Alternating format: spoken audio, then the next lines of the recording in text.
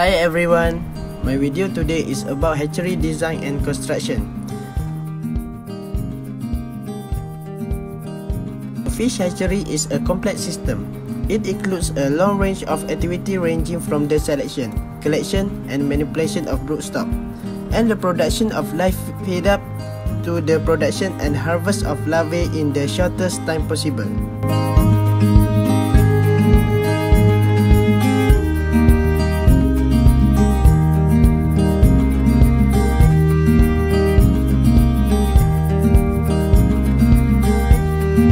Water filter is one of the most important equipment in the hatchery. In this figure, mechanical filtration has been used for the separation of solids and liquids. A mechanical filter is a filter which is set into the water flow to collect the particles and larger objects and allow water to pass through. The most effective procedure for disinfecting bacteria from the water is ultraviolet water purification. By targeting their genetic center, DNA, ultraviolet UV rays penetrate harmful pathogen in your hatchery and kill disease-causing microorganisms. In preventing their ability to replicate, this is extremely successful. It's exceptionally easy, efficient, and environmentally friendly to disinfect your water with ultraviolet light. Brood fish tank is one of the most important equipment in hatchery. Adult fish have been placed in those tanks to do their spawning seasons.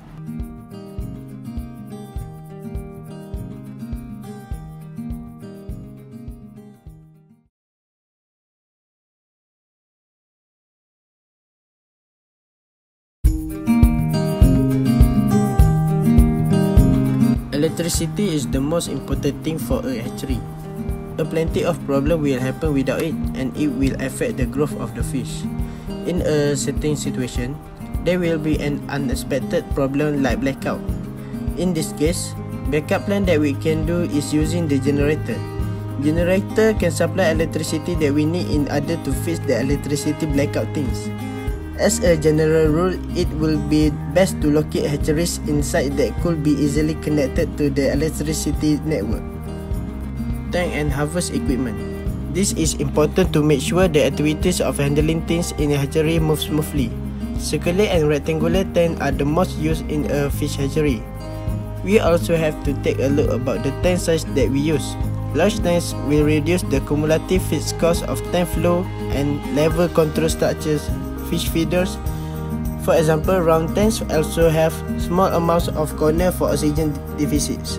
Harvesting equipment such as scoop net, seine net, and bucket must be cleaned before we use it.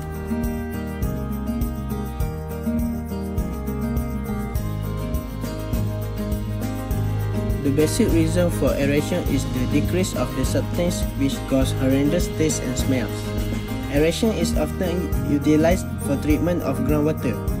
Treating surface water aeration is valuable in adding oxygen to the crude water. Aeration consistently goes before some other treatment measure. Aeration of water usually requires an interruption of the gravity flow of water through a treatment plant. This means the downstream from the aeration, the water must be lifted once more. Exceptions may be possible in case of gravity flow with significant differences in altitude such as on hills or mountains. Cleanliness is a significant factor that plays a heavy role in hatchery. This is because the larval and juvenile stage fish can be affected by diseases easily. That will also prevent the eggs from hatch, thus the health of the worker. The inspection of equipment has already been mentioned in the biosecurity SOP of the hatchery. Therefore, as a worker, it is a must to follow the rule and disinfect all of the equipment before and after using them to ensure the equipment to be clean and safe to be used. Aquaculture hatchery temperature is usually high because it affected some species survival and growth as for freshwater prawn culture, as they need higher temperature to ensure their eggs and fingerlings to survive living in a hatchery. This is because during rearing method, the effect of water temperature on number of moths, survival rates, and growth rates of freshwater prawn need to be evaluated in laboratory, and the results show that survival rate was highest at warmer temperature. So, I think that's all from me. Thank you.